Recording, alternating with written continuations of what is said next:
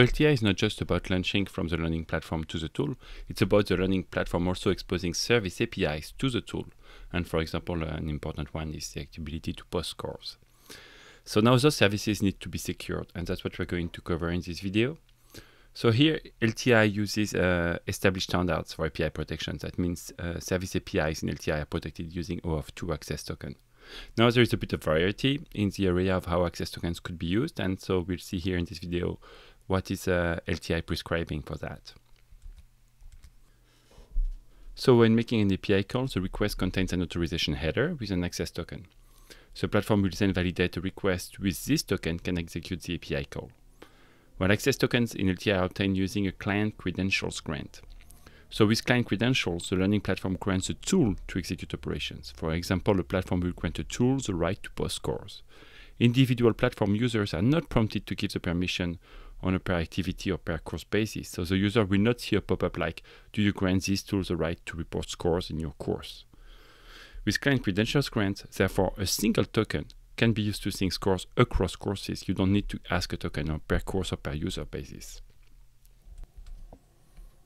Now, how does the tool get the token? Well, it asks for a token using the token endpoint exposed by the platform. And that token endpoint is communicated to the tool during registration.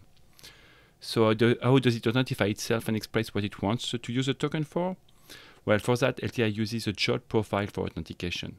So here we see a request the tool would typically make to the platform to get an access token. And what we see here is that the client accession type is actually JOT bearer, so the bearer of a JOT. The JOT will be used to authentify the tool. So let's look at the client accession, which is that JOT. So let's decode it and see what's inside it. So what we see here is that the key elements are the ISS, the audience, and the sub.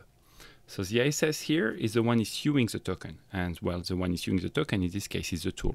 And the identity of the tool as known by the platform is the client ID of the tool. Therefore, the ISS here must be the tool client ID. The audience is the learning platform token endpoint.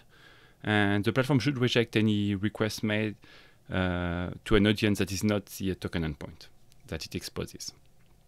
Then the subject is who this token is for.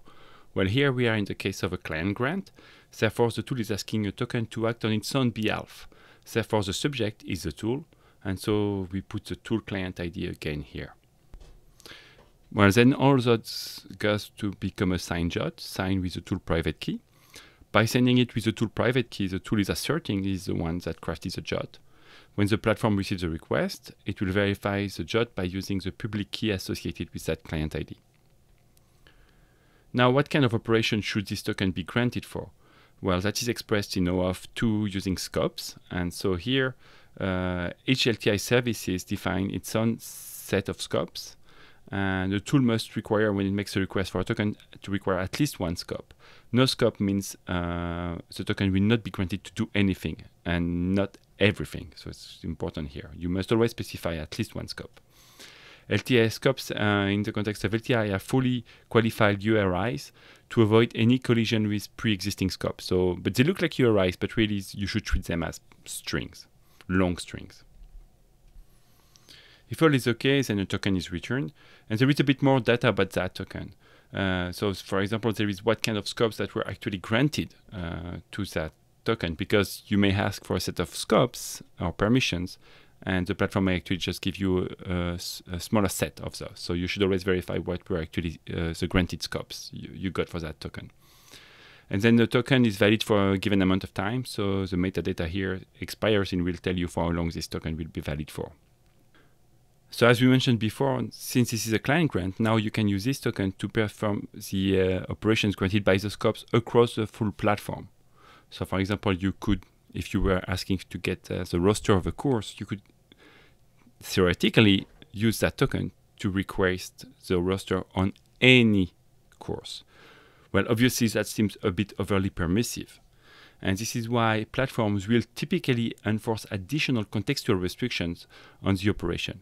So for example, a platform may grant a tool the right to ask for a course roster, but it will prevent the tool to actually ask for the roster in a course where the tool is not used.